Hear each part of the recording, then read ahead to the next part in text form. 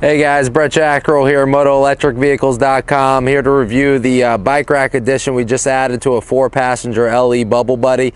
Just wanted to zoom in here and show you kind of guys what we did for a customer down in Key West, Florida. This is a bike rack addition that we added right to the back of the vehicle. It can hold 2 bikes. Nice feature to have if you guys are using it for residential use, or maybe going to the beach or hauling it, maybe 5-10 miles away from your house or location where you guys park the vehicle.